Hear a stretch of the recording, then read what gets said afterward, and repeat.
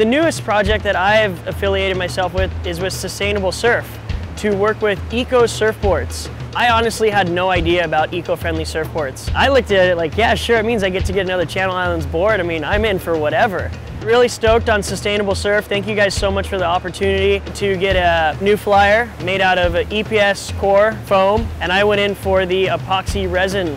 I haven't been able to sit in a resin process, I think, ever.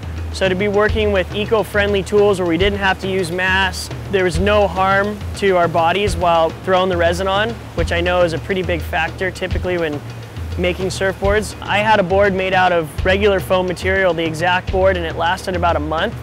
This board I'm going on 4 months, and I mean, it barely has any indent on the top. I haven't put a ding in it yet whatsoever.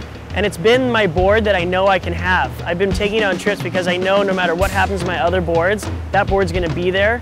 And for me as a professional surfer traveling all the time, it's great to know that no matter what, you're gonna have a board you can ride. Performance-wise, it's incredible. I found that especially the pop out of the board above the lip is insane. Compared to a regular surfboard, I'd say it's as fast, if not faster, and the flex of it's incredible. It opened my mind that there really is so much more out there that we can do little by little. Us as athletes, for our sport, we have to give back in any way possible. And we can't surf without Mother Nature. We can't surf without it being preserved. So if surfboards is the first step, I am 100% in. You know, would I include another eco-friendly surfboard in my quiver? 100%.